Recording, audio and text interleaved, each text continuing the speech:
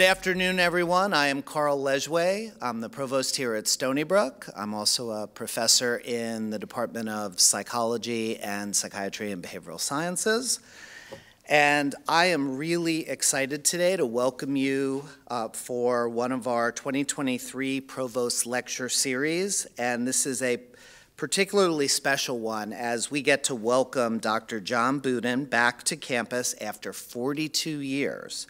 In 1981, he received, and this is, you're hearing right what I'm about to say, his MS in Marine Environmental Sciences from what is now our School of Marine and Atmospheric Sciences. So of course, that's a natural pathway into psychiatry and behavioral sciences. And he earned his medical degree in psychiatry from Tel Aviv University Sackler and went on to have a long and successful career practicing in New York City. He's focused much of his time on destigmatizing mental health disorders, especially as they affect mental health practitioners.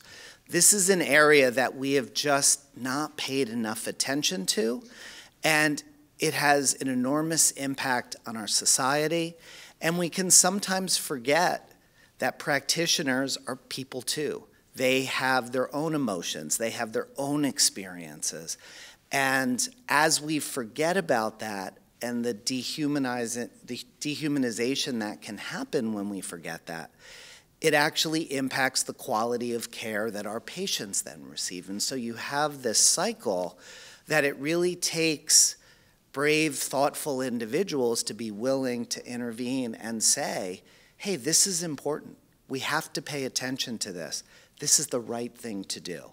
And we are really grateful for this amazing work that he's done. And he's drawn upon his own experience with bipolar disorder, which he's experienced well into his adulthood. He's going to share the story with you today. He shared it with numerous audiences. And he's done so much other work to not just bring his story forward, but to have impact on policy and guidelines and the way that we approach mental health, doing a lot of work, among other places, sitting on the board of the Depression and Bipolar Support Alliance. So I very much look forward to hearing from him today. I know this is going to be a great conversation, and he is particularly looking forward to the Q&A. And so start thinking about your questions, and we're going to have a great time. So with that, I will hand it over to Dr. Budin.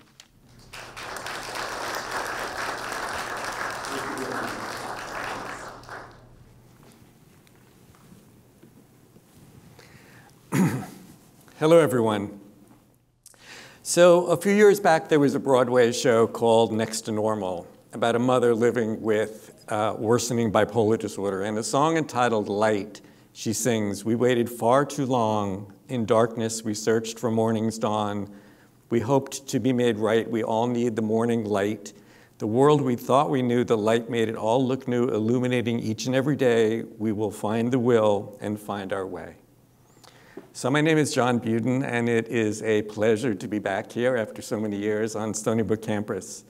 I wanted to thank all of those who have been involved in bringing me here today, and a particularly shout out to Marissa Campbell, who really led the way of me being here today. So thank you very much, Marissa.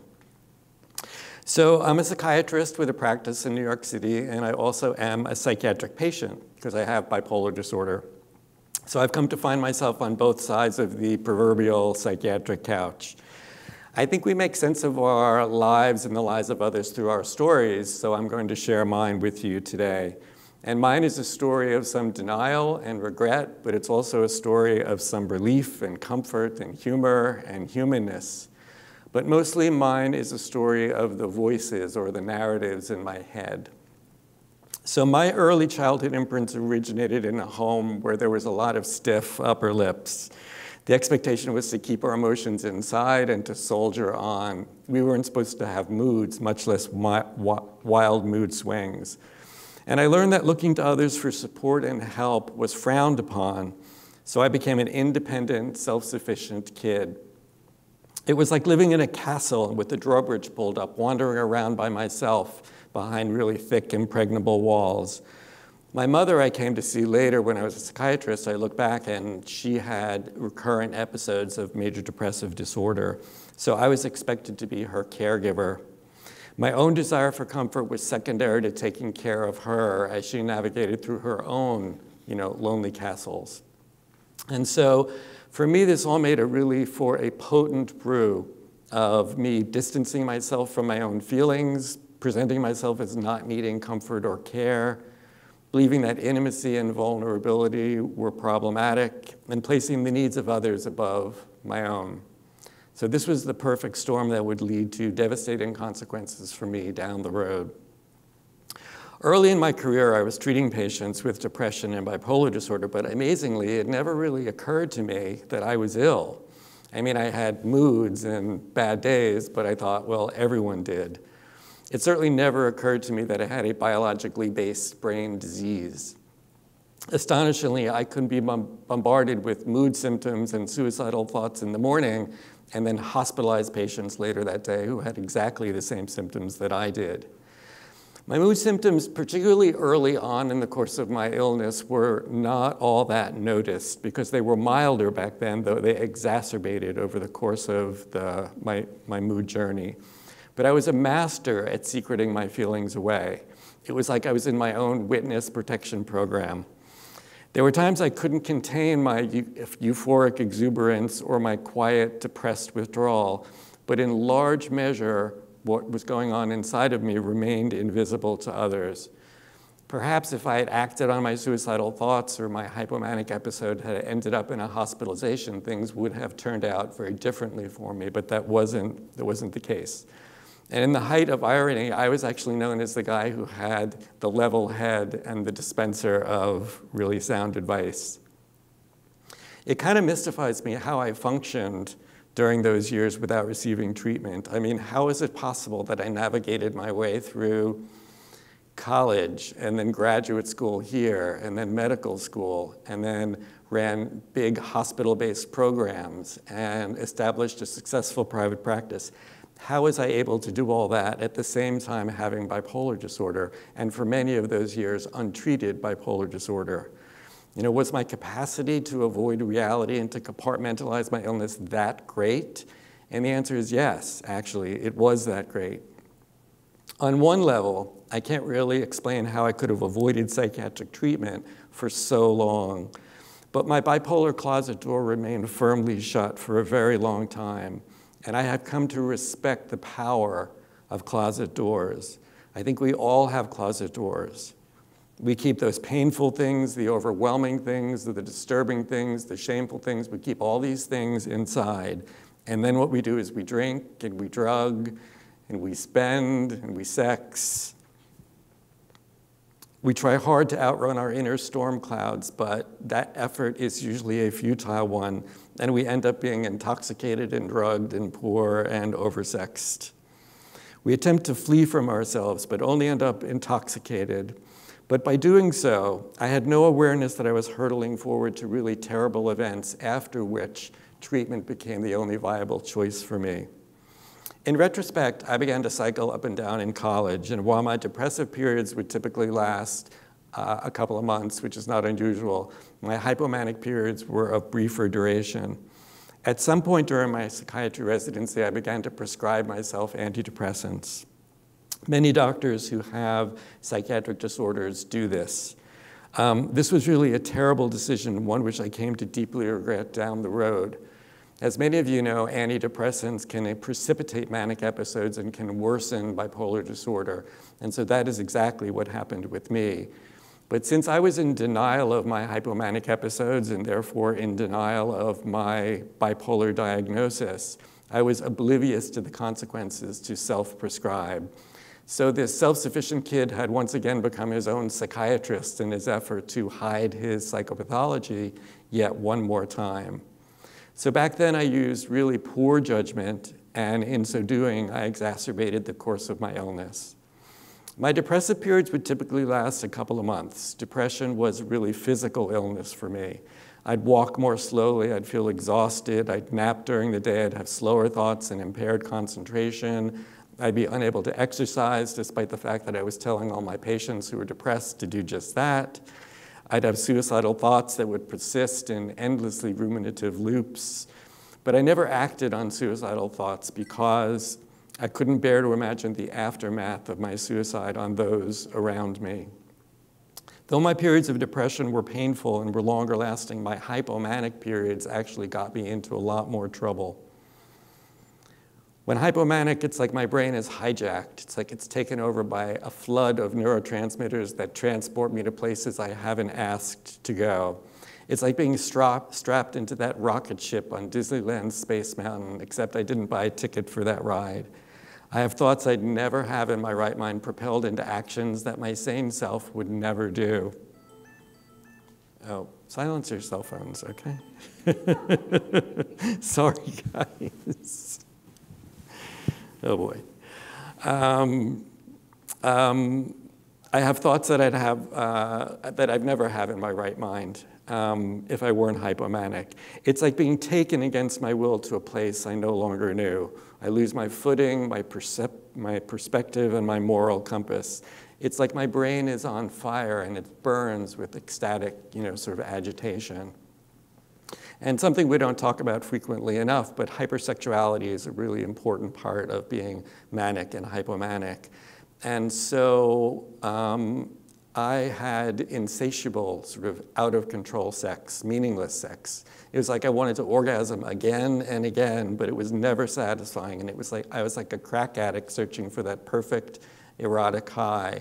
But there was no perfect erotic high in the hypomanic world that I was in. So I found hookup after hookup and repeatedly indulged. It was like I was insatiable. And though I was showing up for work and functioning every day, on the inside, I was on fire. The times I knew that I had lost my mind were never during a hypomanic episode. It was only when I was euthymic that I realized in retrospect that I had lost touch with reality. When I was in it, I felt extremely compos mentis and questioning my behaviors, my decisions to have sex or to have business plans or to write novels or to spend money. All of that were in my mind quite enlightened and worthy of great admiration. So this all came to a halt. I was prescribing myself an antidepressant and I was in the midst of one of the most intense hypomanic periods I had ever had. I was sexually promiscuous and disinhibited and I threw caution to the wind yet another time for yet another hookup. So the grossly impaired judgment that had always accompanied my hypomanic episodes had once again catapulted me forward, but this time it was one time too many. After I arrived, I was held against my will, and then I was sexually assaulted. And even though I was in an altered mood state, I knew at the time that something horrible was happening. So before speaking today, I wondered whether I should share this with you. And I decided that I would. I mean, I could have said, bad things happened. But sanitizing reality would have been doing the same thing that I've always done, which is to hide my truth away and secret what shouldn't be secreted anymore. It's important for me to claim full ownership of my story without embarrassment and without shame.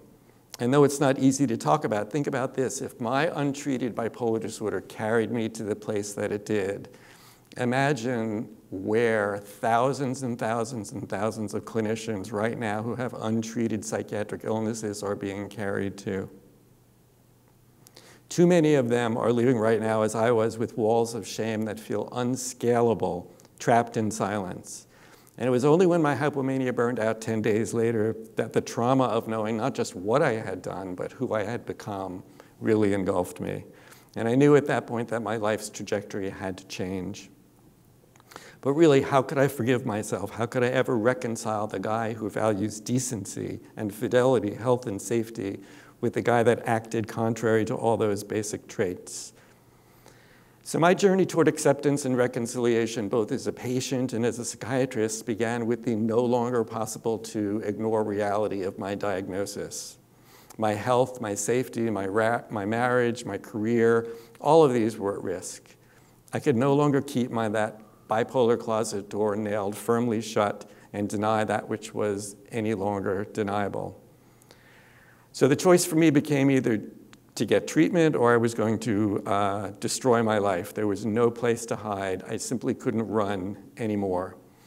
So a few weeks later, I walked into the office of the psychiatrist that I continue to see to this day, and it was no question the most humbling aspect of my whole mental health journey. I needed him, and that was really pissing me off. I was a psychiatrist. It was like I was a psychiatrist committing a patient against his will to treatment, but awfully that patient was me. Seeing him for the first time, it felt like I was some Top Gun autopilot, but I was now being forced to sit and coach.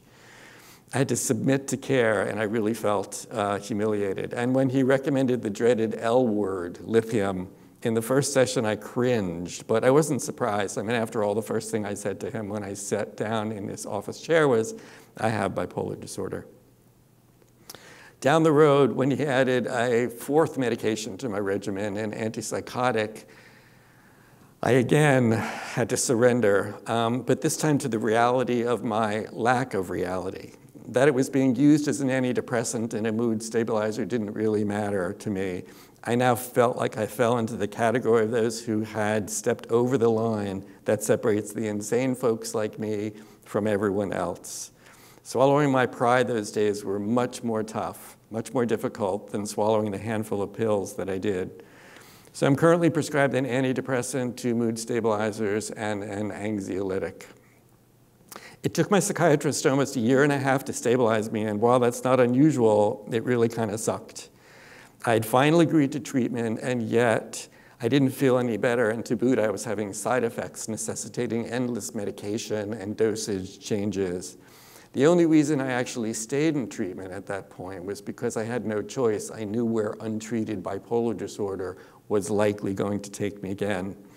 So I took my meds, I got my blood drawn, I kept my appointments, and I just soldiered on. And after this period of 1.5 years, the fog finally lifted and my moods were in a good place. With a lot of help from him, I did it, and I've continued to be quite stable since then. But accepting my diagnosis raised some really uncomfortable questions for me. As a psychiatrist with bipolar disorder, I wondered about my professional work. Had my illness ever influenced the care I'd given my patients in problematic ways? When I was hypomanic or depressed, did I say something or do something? Did I prescribe something or fail to prescribe something that was influenced by my mood disorder? Did I always keep my internal world so secreted away? I try as hard to be as honest as I can with myself. I don't ever remember looking back after returning to a euthymic state thinking that I would have handled the situation differently. But it begs the question, do my patients want a psychiatrist with bipolar disorder? Would I want my psychiatrist to have bipolar disorder? Do I have an obligation to inform my patients that I have bipolar disorder? These are difficult questions, and I think reasonable people may disagree. On the one hand, practicing is a privilege, it's not a right, and competent patient care is really paramount. This trumps everything else. But on the other hand, if we don't allow those caregivers with illness to be freely open and encourage them to seek care without fear of retribution, we simply drive them back behind their own closet doors. Many states in the US ask unfairly broad questions on applications for medical licensure, such as, have you ever been treated with for a mental health condition? So any physician who has ever had an anxiety disorder, a mood disorder, an emotional problem of some kind or another, places renewal of their license in peril if they answer those questions honestly. Physicians who have no current mental health symptoms are expected to put their vocation and their livelihood at risk. So instead of lowering the barriers and making it easier to seek treatment, all this does is raise them, I think. And how can this really be helpful? I think the fair question to ask on medical license applications are ones that attempt to answer the question, do current mental health symptoms impact one's ability to do their job at that particular time? I just read this morning that 3 senators had submitted a letter to the Department of Justice, which oversees state medical boards, speaking exactly about this, that physicians are in trouble and that state medical licensing boards are often viewed as being punitive rather than helpful by many doctors, and that's my experience as well. So there may be those amongst you who believe that I should have stopped practicing entirely, but I don't think that that is really the answer, given that so many of us are in need of treatment. I think that helping practitioners receive the care that they need is the best thing that we can do. So I decided to disclose that I had bipolar disorder when I was still practicing, and my greatest concern at the time was the reaction my patients were going to have if they became aware of my diagnosis. I mean, if you Google me, it's the first thing that comes up: depression and bipolar disorder, depression and bipolar alliance, physician with bipolar disorder. So I concluded that for some patients it really wouldn't matter, and for some others it might even feel that I would be more understanding and empathic towards them. But there was no question at all in my mind that some patients might be impacted in a detrimental way. Some might not want to see a psychiatrist who had bipolar disorder, and that is very understandable, and that is very okay. But it was a sobering realization, because we physicians live by the credo, do no harm. So despite this, I chose to disclose my diagnosis and did so in a very public way at the International Society of Bipolar Disorders conference. And over the last 3 years, I've told my story at the American Psychiatric Association at their annual conference. And I do these things because I feel that there's a greater good in stepping forward, and that outweighs the possible negative repercussions that might occur. Now, other clinicians might have made a different choice, and I totally understand that. But if I had to do it all over again, I would do the same thing, I think. So I raise more questions here with you than I answer, and that is as it should be. As I said, these are difficult questions, and dialogue is long overdue and is much needed. It was only when I arrived at a place of bipolar stability with multiple medications and a therapeutic lithium level that I was able to ask myself what healing might look like for me. And to answer that question, I had to begin with the narratives that were swirling around in my head. The voices that we all have in our heads can create different narratives, and my narratives give rise to two storylines, one of which is true and the other is not.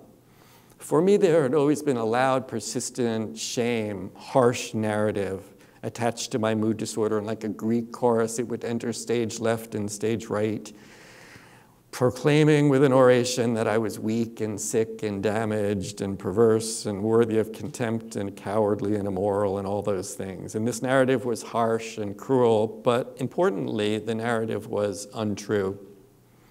But back then I was ruled by fearful voices that resulted in me withdrawing from the reality of what was going on in my personal life and in my brain. I had been mistaken in believing that some external prison warden somewhere held the keys to my freedom. I was waiting around to be paroled for a crime that I didn't commit.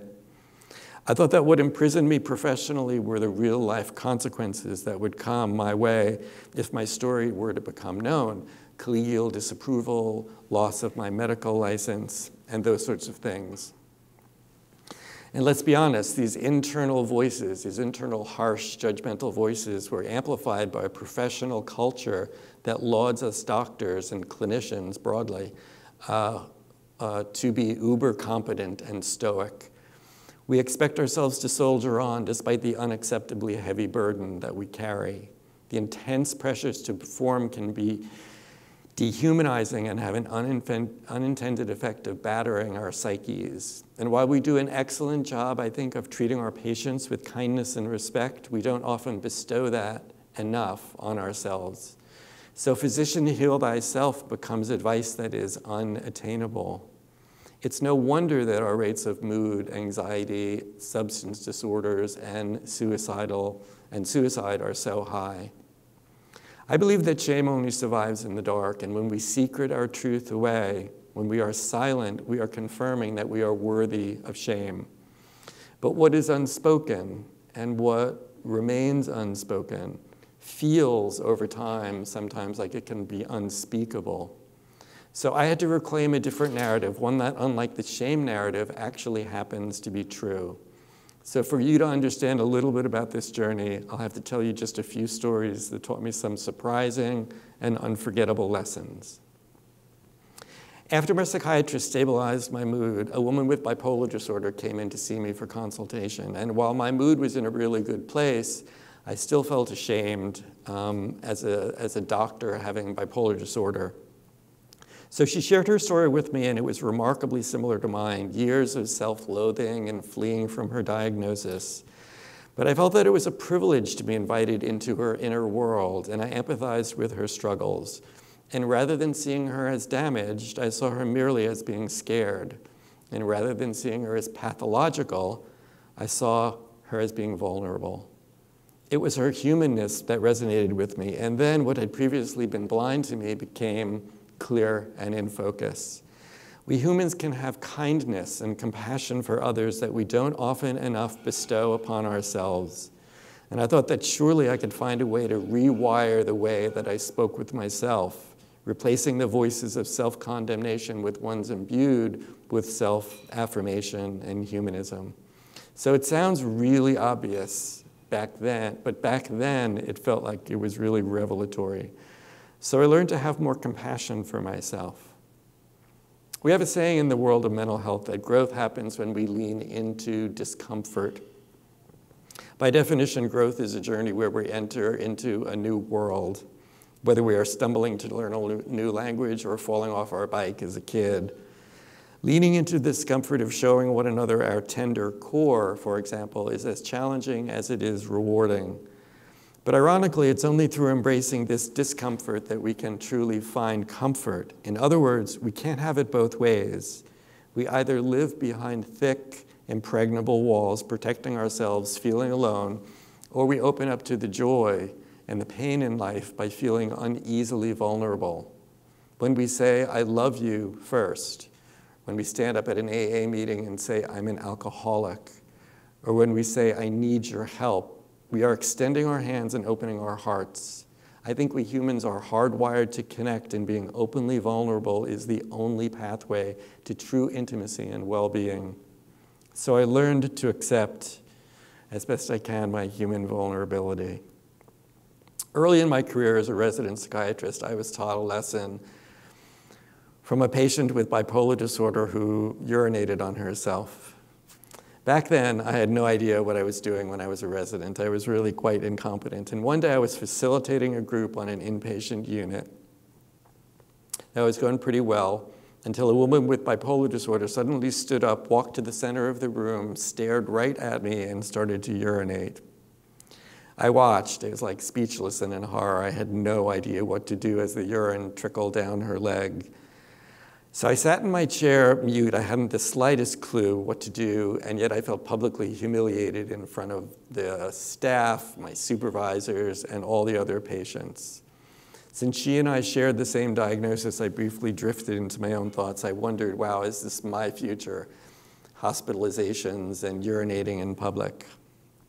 So I spoke with her later that day, and in her own psychotic haze, she shared with me that the psychiatry resident who had cared for her had rotated off the unit the day before I arrived, and I had taken his place. She missed him, she liked him, and most importantly felt that he cared about her. And she was scared that I was going to leave her too.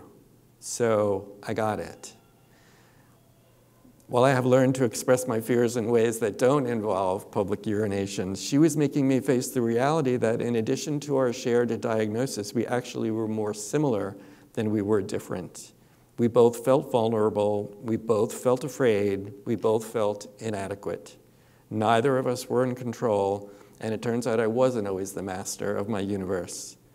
So I learned to accept my humanness.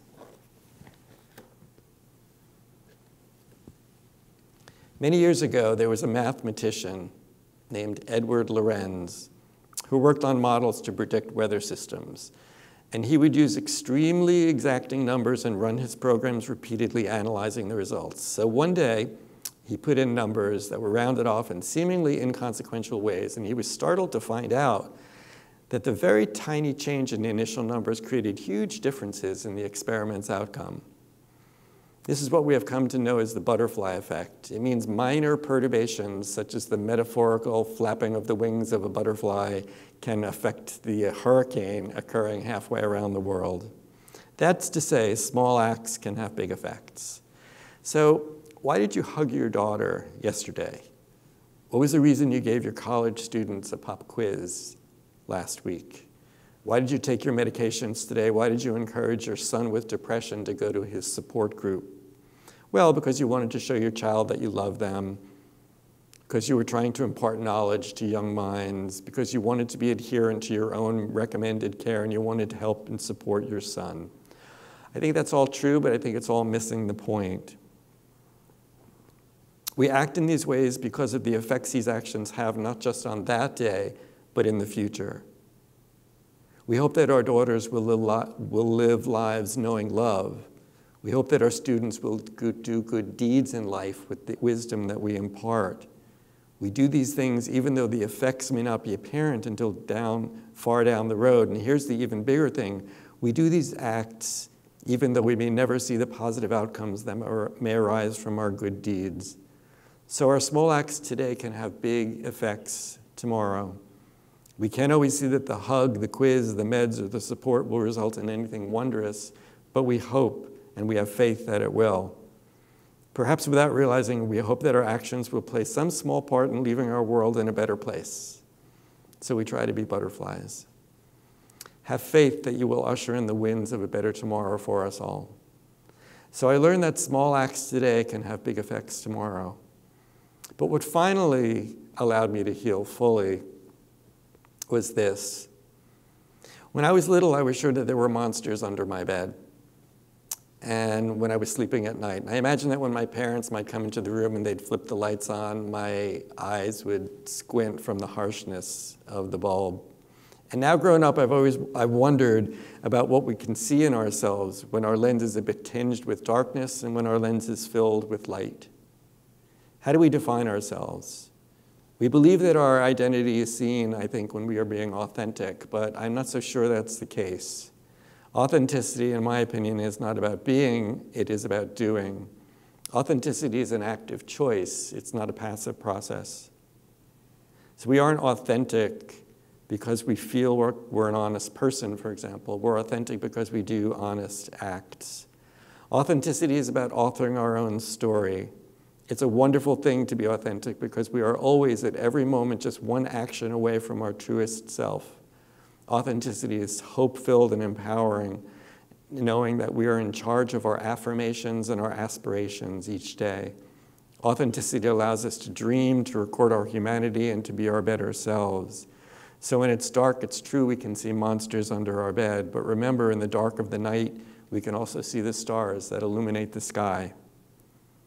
And when the light is suddenly switched on, it's true we can shield our eyes from the harshness, but remember, in the light of day, we can also see our loved ones smile. So the final lesson I learned was this. It wasn't just that really small acts today can have big effects on others tomorrow.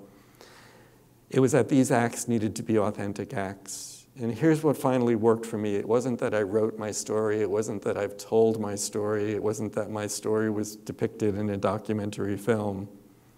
What finally allowed me to arrive at a place of peace, acceptance, wellness, and humanity is embodied in a few words, words that provide the compass for my true north, words that I'd ask you to consider thinking about in your own life. Live your authentic story. Small authentic acts today will have big effects on others tomorrow, and these true actions will carry you in the direction of your best self. There are times, no question, that I have my darker moments and I find my shame narratives in my head rising up. These days, though, I'm more persistent than they are, and I recognize that healing requires an ongoing effort. And if we can just find our way to that healthy narrative place, it's easier to find our way back if we tend to lose our way. If a blind man is given sight for a day and then becomes blind again, what he saw can't be unseen. So when we've tasted the strength and comfort that comes from reclaiming our healthy story, we can't ever unfeel it, we can't unthink it, and we can't ever forget. As I pursue my more authentic self, I know that life can carry me, despite my best efforts to resist, to places I'd rather not go. Internal forces and external life events can propel me in directions that leave me no choice other than to surrender to a reality that I cannot control. I now know, for example, that I have no sway over my brain's unmedicated neurotransmitters and the behaviors that occur if they're out of control. But my efforts to move in the direction of ownership, to come out of the shadow and to embrace my story with compassion and respect, help me find solid footing. So I'm trying hard not to be that self-sufficient kid who's cut off from his own internal emotional world, hiding in the darkness. I'm no longer immersed in shame, living in silence behind those castle walls. I want to finish up by asking those of you who know of a colleague or a trainee currently in the midst of a major depressive episode, or one who might have had manic or anxious symptoms in the past month, or someone perhaps who was quietly hospitalized this past year. I want to ask you to give some thought as to how you can be more helpful to them. Those with mental health conditions have to step forward and engage in treatment to feel better. It's true. But the rest of us must do more to make that journey one that is safer and easier for them. I have heard others say that we all march forward when those who have been suffering in silence speak out, and that is true. But that's only half the solution, because I think it needn't be that those of us who have been unwell bear the full responsibility of becoming well. Your colleagues and your friends are in trouble, and they need all of you more than you might realize. Please don't underestimate how impactful your words or a hug might be. I like to say that we change the culture of secrecy one conversation at a time. If all of us don't put our compassion into action, the silence will be heard as, "You do not exist." I have faith that our hearts are in the right place, and I have faith that we can summon the fortitude and have the conversations we need to have. I also want to speak to those of you who have mental health conditions and you're being treated currently, which is wonderful, but you've yet to find your voice with loved ones or with close peers. Now, you needn't do so until you're ready, or you needn't do so ever. But remember, you lift yourself up when you let the rest of us in. Sharing your story is as powerful for you as it is uniting for us. So don't underestimate, as I did, the welcoming and affirming response that you may receive if well-chosen ones in your world truly know you. I have found that there are few things in life that are more freeing and powerful than authenticity. You likely already have what you need to free yourself, so please consider using your wisdom. Bipolar disorder has been an affliction of my brain, my psyche, and my soul. And for those clinicians listening right now, I want to underline that many, if not most, of your patients living with mental health conditions will not be cured by medication alone. I have facilitated peer-run mood disorder support groups. If your patients struggle with adherence to recommended treatment, have problematic medication side effects, or remain distressed despite symptom remission, allow others living with mood disorders to help you in the good work that you are doing. Great organizations like the National Alliance for the Mentally Ill and the Depression and Bipolar Support Alliance have great resources and support groups for those who are living with psychiatric disorders. Before I finish up, I want to share my contact information. I love hearing from others. I love hearing questions and comments and critiques. So please reach out to me. It's easy to remember. It's physicianwithbipolar@gmail.com. So my final words are to those of you who are listening now who are living with a mental health condition, and yet you are not being treated. You're lost in scary places, and so I'm speaking to you right now. You deserve to feel better. It is your right. Please don't underestimate that many colleagues stand by your side more than you might imagine. You are not alone. Many people, including me, have walked your walk. So I'm reaching out to you in the hopes that maybe it'll make it just a little bit easier for you to step forward towards treatment. And when you do, we can all join together and write new lyrics just for you. I waited far too long. Night after night, I searched for dawn. I hoped to be made right. I saw I needed the morning light. The world I thought I knew, the light now makes it all look new, illuminating each and every day. I have finally found the will, and I have finally found my way. So this is my story. This has been my long day's journey in tonight. I want to thank you for listening. I'm happy to hear your thoughts or respond to any questions at all. Please, thanks again.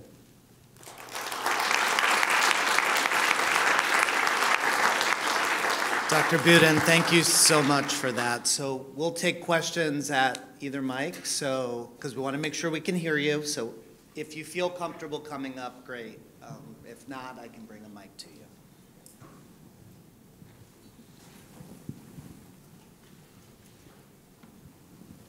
Hi, my name is Navia. Hi. I also have bipolar disorder, bipolar 2.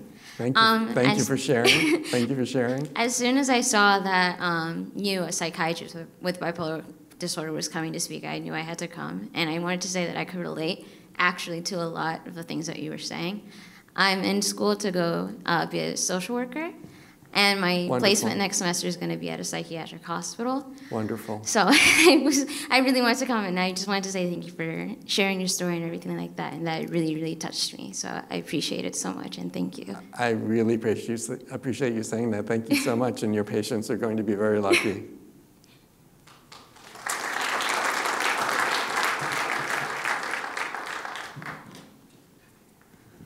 I want to thank you so much for sharing this very inspiring story and journey that you've been through. It's incredible that you've gone through all this and you've come to this point.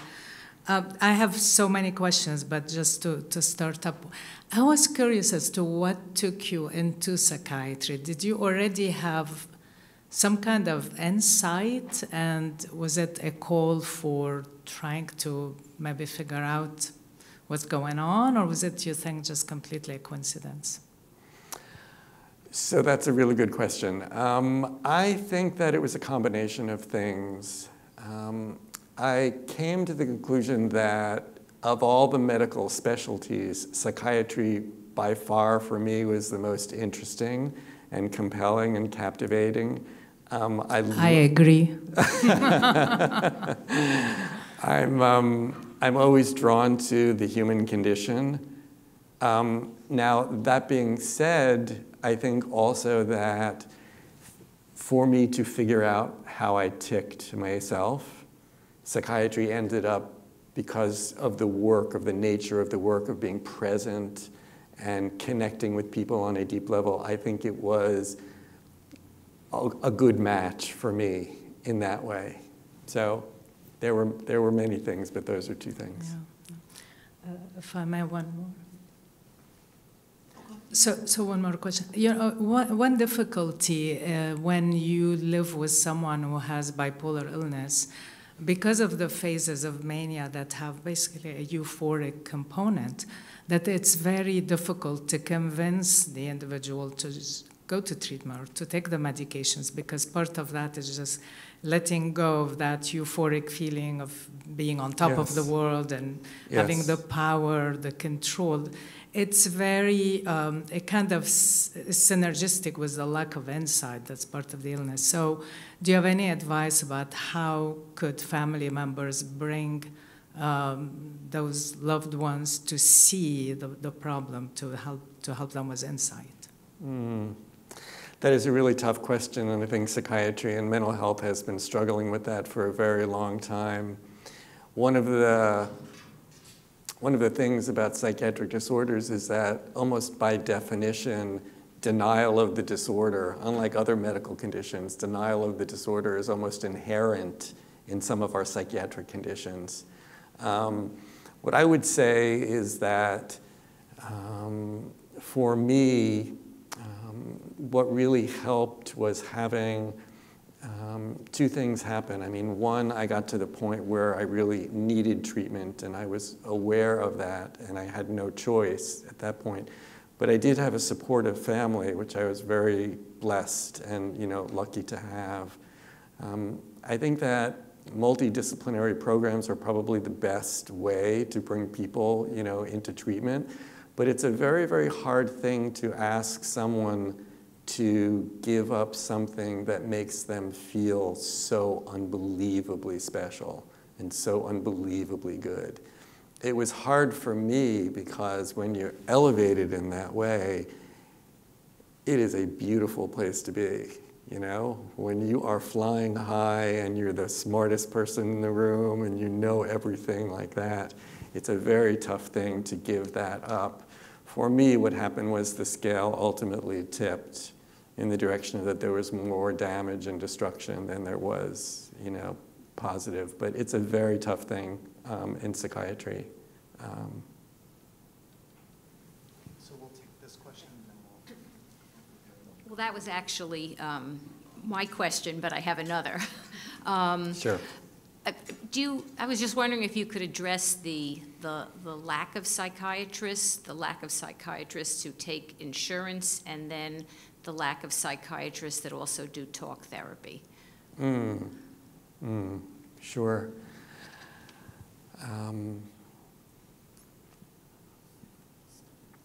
Trying not to be too politically incorrect here. You can be. We're good. We'll turn the cameras off for a second. Look, what drives medicine and what drives clinical care is very much not just what's best clinically. What drives it is money and power. And so when we have pharmacy companies and insurance companies who are putting so much power and money into treating patients as opposed to having clinicians treat patients, we get into big trouble.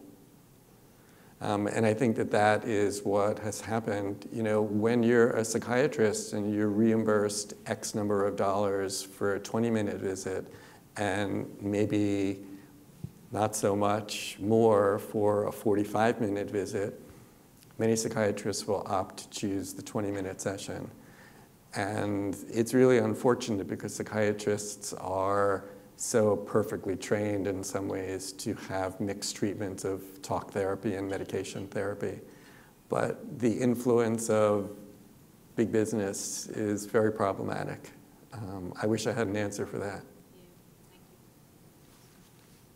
Two related questions. What would have happened if you had been treated earlier? And was it really your own steam that got you into treatment, or had people been pleading with you all along, please, please, please, please, please, and you finally heard it? I definitely was hearing voices, not voices, voices, from those around me who were saying that they were recognizing my moods were becoming increasingly problematic and problematic for them. These were people close in my life, like my husband and, you know, family members.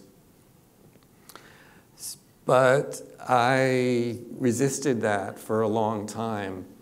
Had I gotten treatment earlier, I think my life would have taken a much better course. I think I would have been known as a psychiatrist early in my career who has bipolar disorder. Had I owned it, gotten treatment, owned it, and felt okay about it, and that would have been a very different experience for me as a psychiatrist. I came out of the mental health closet relatively late in my career, and if I had anything to do over again, it would be that I would have come out of that closet early so that I could be a practicing psychiatrist known to have bipolar disorder throughout my entire career. I think that would have been very, not only interesting and compelling, but maybe helpful in a better way or in a bigger way. Hi. Hi. My name is Lucy. I'm also in the Master's in Social Work program with Synavia, and I second what she said, that I was really excited to see that this talk was happening because I feel like it's really important. And my question is, Thank you. Within social work training, what I feel like is a really crucial part of our learning is process recordings, where we do a lot of self-reflecting on just how interactions with like clients that we see make us feel, or things that it might have brought up. And I was curious, because I don't have background in psychiatry, is there anything similar that psychiatry training has where there's an opportunity to kind of process and do self-reflection, because I would be curious if that's encouraged, and if so, like what the process is like. Well, there may be others who could answer that better than I can these days, because when I went to medical school, it was a long time ago, and we didn't have much of that, going on. But not as much as we need, yes. Yes. Do you need to be in therapy while you're going for your medical degree? Like as if when a therapist... No, the question was, do we need to be in therapy during medical school or during psychiatry residency? And the answer is no. I mean, I did an analysis back then, and I've seen therapists over the years, and obviously I see a psychiatrist right now. It's not a requirement. Do I think it's helpful? Yes, absolutely. For most folks it is. But it's not a requirement as far as I know these days for most programs.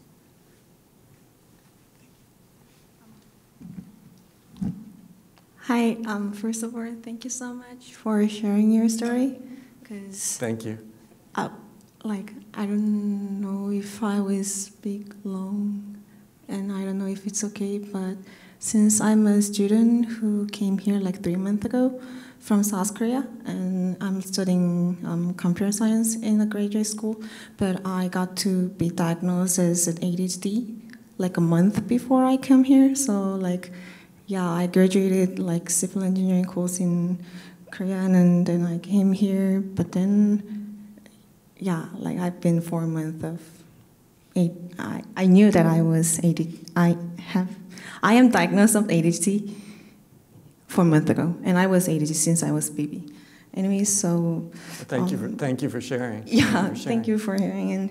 And the reason why I wanted to say thank you was that your words resonated a lot of mine, and normally I'm introvert ADHD, but I'm so excited to hear someone saying exactly the same thing. So yeah, I was so I got a condolence kind of, and even when you're talking about the sad narratives, I deeply appreciate it, because there is someone speaking about me instead of me, and when you're saying that, when you're in a good mood, you feel like you're the smartest, and you can't lose. You don't want to lose that feeling, and that explains the reason why I diagnosed so late, even though I was thinking that I was ADHD since before. But anyway, so thank you for that. Could you help me to get the tip to make it easier to find a fit psychiatrist? I need to look for the psychiatrist here, and Sure, I'll tell you what, how about after I finish here, let me just talk with you personally, privately, okay? Yeah, thanks. We'll do that. Thank you. Hi there. First off, I'd like to say I totally respect what you did. It's a hard thing. Thank you. And it really needs to be done. I'd like you to see if you could address the HIPAA law with regards to mental illness, and maybe does it need to be changed. My daughter was hospitalized twice. Excuse me. It's okay. And in dealing with the psychiatrist, she's had a couple. And her one that she was really, really doing well with had too many patients, left to practice. Got stuck with somebody else, doing the Zoom thing, and kind of slid back. Called their office to see if we can talk to a patient advocate, maybe they could talk to the doctor. But my daughter's very private about it, doesn't want to talk, doesn't want us involved with it. But they don't ask people what's going on in their life. They don't get any feedback from us. So she's doing okay, but she's not self-sufficient anymore. Mm-hmm. And we can't talk to the doctor. So that's my question. Right, you mean you can't talk to the doctor because you're saying that there are HIPAA violations in doing that? She won't give us permission, the doctor permission to talk to us. She won't give you permission, yeah. That takes us a little, afield, but what I will say is this, that and others may correct me if I'm wrong, but there's a lot of misunderstanding about confidentiality and HIPAA laws in that regard. In other words, and I don't know if this will answer your question or not, if I'm seeing someone, it's okay for me to receive information from family members, friends, whatever. I can't share information, of course, about the identified person without their permission, but I can hear information. So I don't know if that answers the question. Maybe it's the practice, because we tried calling and we couldn't talk to the doctor, and we did talk to a patient advocate in the practice, and nothing's changed, so I don't know. I'm sorry, Thank you. okay, well, how about this? After we're finished, let me just talk with you so I make sure I understand the question just a little bit better, and I'm happy to spend a little time. Okay, thank you. Hi. Oh, is Hi. that loud? I hope it's not. My name is Victoria. I just wanted to thank you for what you're doing here. I find it incredibly important. I have bipolar disorder type 2, and the only way that I was able to find early intervention is because when my mom was in college, she saw a guest speaker talk about her life with schizophrenia, and she was convinced to take a mood disorder class. Now, she was a business major. She had nothing to do with psychology, but it stuck with her for the rest of her life, and once I started struggling and I started exhibiting symptoms, we were able to come together and find a treatment solution. So I resonate with your story greatly, and I appreciate you for what you're doing here. And my question is totally left field and not related to that at all, but how did you find your way from marine science to psychiatry? Yes, I knew that was going to come up. First of all, thanks for sharing. I appreciate that, and I applaud your courage, for doing so. So when I finished marine biology school here and I got my degree, I went to medical school right away. And what I was thinking is I always loved science, and I always loved finding answers to questions. And I think that's what drew me to research. But what I felt was lacking for me in a broader way was the interpersonal clinical contact, and that's why I made that turn. But broadly, I think the idea of being inquisitive and curious and wanting to know things and all that resonated very well with me when I was here. Okay. Hi. First, I wanted to say thank you for sharing your story, and a lot of it resonated with me. About a year ago, I was diagnosed with bipolar 1, and I have a question where it's like, do you ever stop missing the euphoric state, or, I don't know if that's relevant. Yes, it's a great question. I don't miss it anymore at all. And the reason is because I looked back on it in a romantic way for a long period of time. But the truth is my euphoria came with irritability and agitation and disruption. And so it wasn't pure euphoria. So I don't look back on that and wish it upon myself these days. I know that many do because it's an incredible feeling. But I don't at this point, and happily so, happily so. I'm glad I have that beast put away. Thank you. So we're about to wrap up. I do want to say one thing. You used the word shame several times, and I think that is the most intimate, beautiful word, and so few people will use it.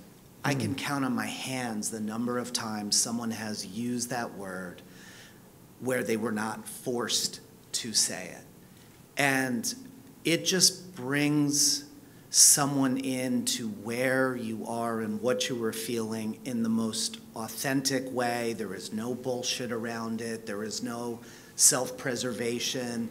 It is just naked and real and raw. And I think it is great for everyone to see someone use it in a way that is so real. And I just wanted to thank you for doing that. It's very kind of you to say. Thank you so much. Thank you, and let's... So thank you very much, guys. You've been great.